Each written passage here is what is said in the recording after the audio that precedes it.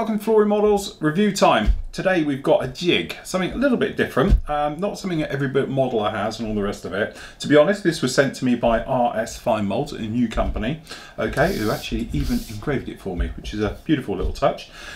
Technically, jigs are something where you're either going to use them and have them or you're not. It's as simple as that. A lot of people probably never even thought of them, don't know how they work and all the rest of it.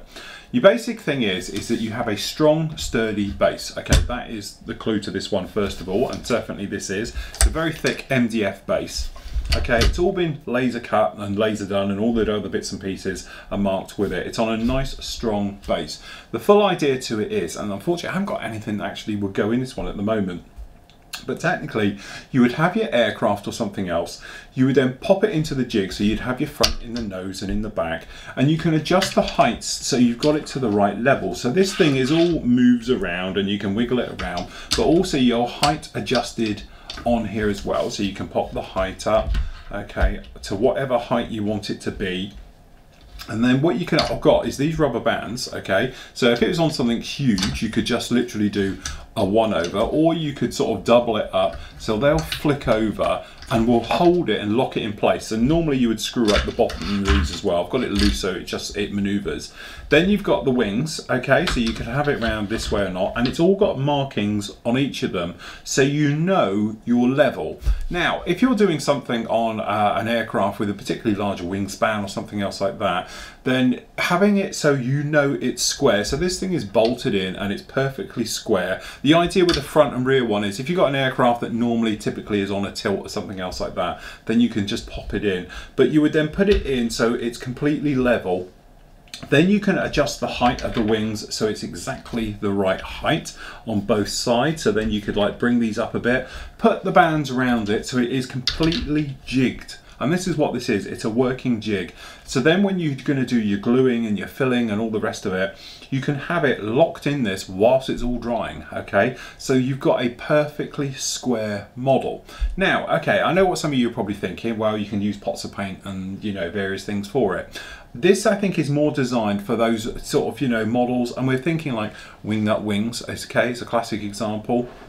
All those types of models where geometry is absolutely everything, okay? So if you are doing, like we reviewed the other week, the 1/32 wing nut wings, the Felixstowe, things like that, you could put it on here quite happily. It's got a recessed thing down here so the body will fit in. You can put it to the height, you can get this thing out to the full size of it, jig it, okay, and you know it's perfect. So when you've got the next wing goes on the top, okay, you know that's going to be perfect as well, okay. It's got cushion surfaces all the way around it and everything else like that, so it's going to protect your plastic. It's not like on plastic, it's going to gouge it up. And you've got your rubber bands, which is a great idea because really you can just replace them if they wear out, or if you wanted to you could just then put in there a different type, okay. But this one here, I've just literally hooked it over, so if it was on something larger you could put it in. If I just grab a sponge for instance, you know, you could pop it over like that and it'll hold it into place, all right, and all the rest of it. It does all screw firm. I've got it quite loose on some of them and some of them I've got quite tight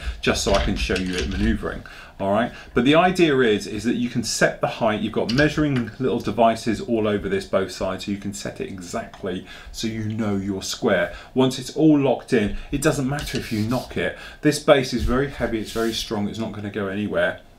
But generally it's not going to be a problem. You can pick this thing up then and maneuver it around with the plane attached to it, pop it down, and it is all completely locked into position. So if you were doing something like the rigging, stuff like that, you could lock it in here and then obviously you can then just go around, maneuver it around, put it down and everything else, okay.